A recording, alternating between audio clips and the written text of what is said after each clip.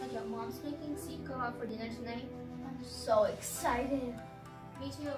What's your favorite food actually? I like pizza, burgers, pocket shawarmas. It has so much chicken in it. And I also like ice colas. Oh, that's good. That's so good. I actually like seed kebab, malai buri, mac and cheese. Afghan food too, like Yeah, like the saji. chapti kebab. Yeah, I also like Alfredo pasta. me too. They're like so good. So, do you know anything of that? Because I know one, but you go first if you know one. Yeah, I learned that a person can live without food for almost 40 days. That's like so cool. I never knew about that. Well, I learned that a person could live without water 7 to 14 days. But I would say for the average 7 days.